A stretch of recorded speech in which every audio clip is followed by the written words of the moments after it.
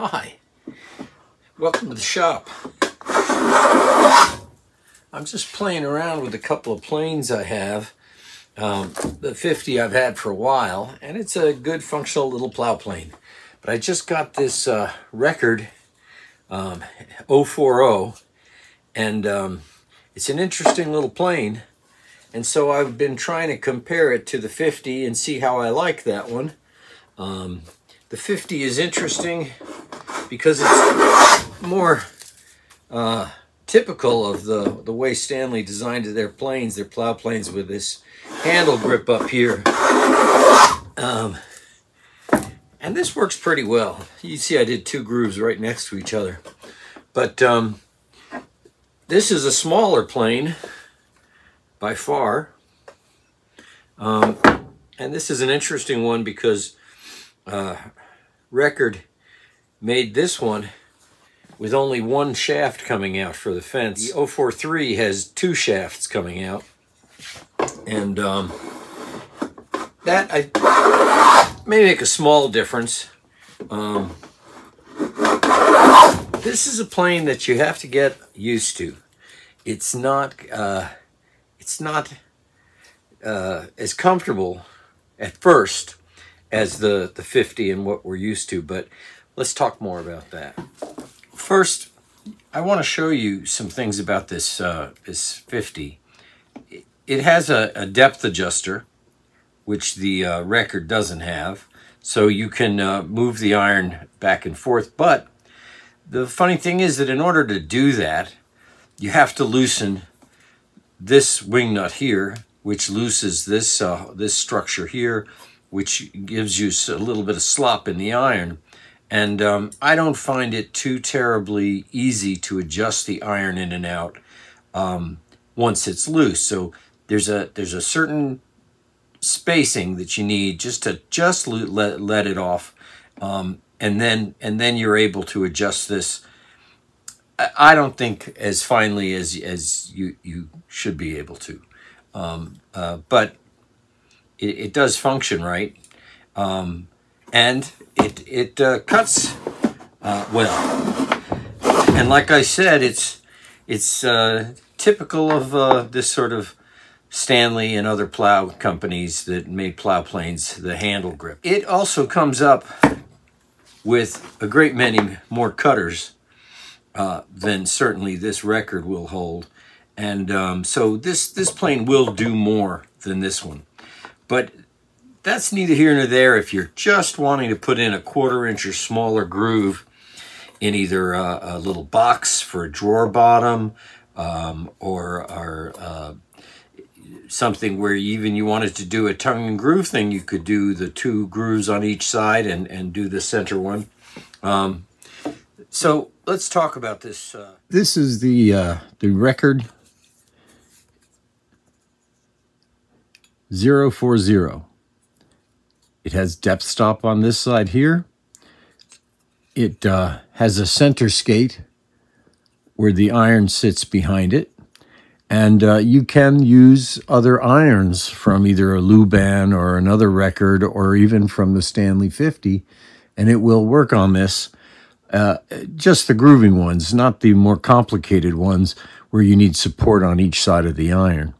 But this is a very simple plane, and this is a simple lever that uses pressure this way to keep your iron in place. And you loosen this and you move this iron by hand. There's not the adjuster like on the 50. But frankly, I don't think the adjuster on the 50 works that well. So I'm not sold on that. Now, this is really interesting because it doesn't have that handle like the 50 up there. It has this little palm spot here. Now, if you use this, let's say without this fence against something else, you're going to have to put your finger somewhere. And I think that this indentation here is meant for you to put your finger there. But I do find the shaving comes up through here, and my finger gets in the way of it. But when using the fence, if you keep your hand out here, the shaving shoots right up through here fairly well. So I like that. Now, this is just a little maple fence added to the original fence, and then stained dark. This has a flat top surface here, to tighten the wing nut onto to keep this from moving. You really have to put quite a bit of tension on that to get this to not pivot a little bit when you're really planing and exerting some force. But that's not terrible either. On the far side, you can see the little bit of movement there. Not terrible, but you don't want that swinging around too much. Here's your depth stop adjuster. And this one has a slotted screw in it, so you could really tighten it down a lot, but I haven't found the need for that at all. And so it's a very simple plane. And this is available, this plane style is available now from Luban, and which is a Guangsheng, I think, product. And then also Record makes the 4.3, which has the 2 rods instead of the 1 to support the fence. Let's see how it works.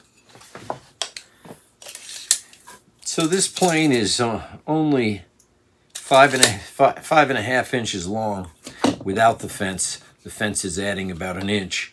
It's a nice small kind of a pocket type thing. You could probably pull this out and stick it in your apron for when you want to use it. And I'm doing just a 3/16 inch cutter here. And it's, if you keep your finger up in that little spot there, the shaving is really missing the finger pretty well, and that's not too bad. It's not uncomfortable. But my preference is to put my thumb outside of the fence and then run it. But you can see I'm getting nice shavings. And I've done 2, one right next to each other here. And this one has been done with the Record, and this one has been done with the 50. So the 50, you can see, works very well too. That's a 1/4 inch groove that I'm putting in. They both work fine. I'm not seeing any kind of advantage to one to the other, but this is nice that it's small, and it will put in a groove as deep as, actually I could take this fence off and probably get this all the way up to a 1/2 inch depth groove here. Not that anybody would need any groove to be that deep, but if you're doing like a little box or drawer. So let's look at this. Instead of on the edge, we'll try it on the face, and we'll see how that does as well.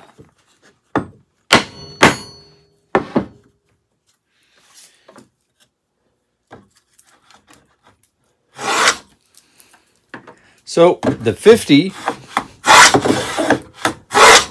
works very well, but we knew that. You know, the nice thing is you can keep your hand out here, and the handle is very comfortable.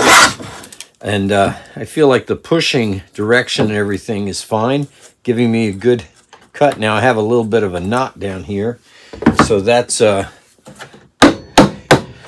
giving me a little issue.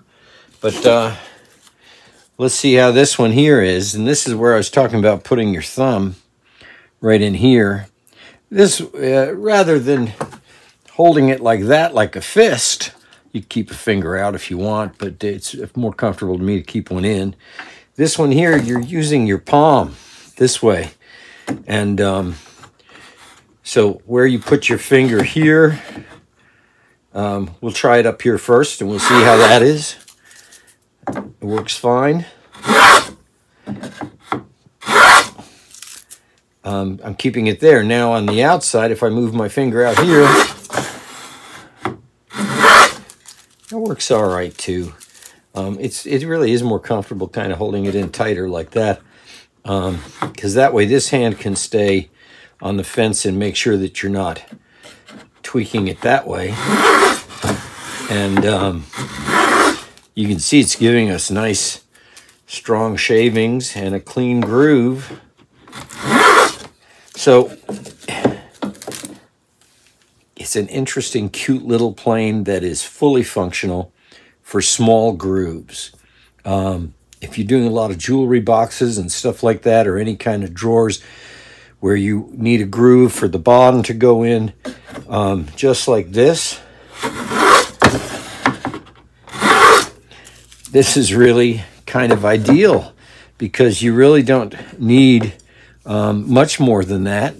You could do it on a table saw, of course. You could use a router. You could use the 50 or the larger plow planes, the 45 or something. I think that I would prefer to have the 043 instead of the 040. This is an older one. It's got the blue record paint. It's starting to wear off. I don't know if that was originally enameled, probably enameled rather than japanned. But it like I say, functions kind of rather superbly. So not a bad little plane to keep around. And like I say, you can easily take this off and take this off and put it, you can see how small it is there, and put it into your shop apron and just kind of carry it around when you want to use it.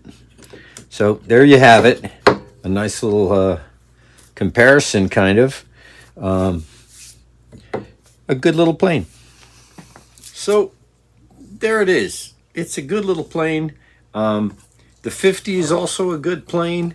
There's older versions, newer versions of it. It certainly has more cutters, and I'm not suggesting that you should buy that instead of this. I'm just suggesting that that will do the 1/4 inch and 3/16 and 1/16, the smaller grooves in your smaller projects very easily and nicely, and it's a fun little plane to operate. So I wouldn't discount it if you have a small little shop and you don't need all these different extra cutters and things like that. It's a handy little plane. So I like it. I think I'll wind up keeping it. Originally, I wasn't going to.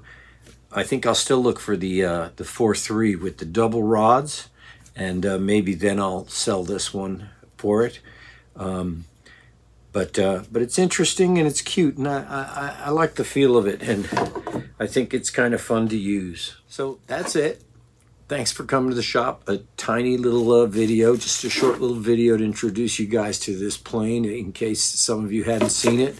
I'd been seeing it for quite a while, and I finally was able to find one that was affordable. They're not very pricey. And like I say, you can buy the Luban ones if you can get them in the United States. I know they're available in England and other countries, but they're kind of hard to find in the United States. And I designed after this, but I think they're a little bigger. So keep an eye out for them. It's not a toy. It's a really nice little plane. Again, thanks for coming to the shop, and hope to see y'all soon again. Take care till then.